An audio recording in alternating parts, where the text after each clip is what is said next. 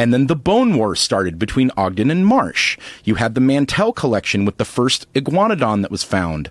And they made these really stupid statues and put them in Crystal Palace in London.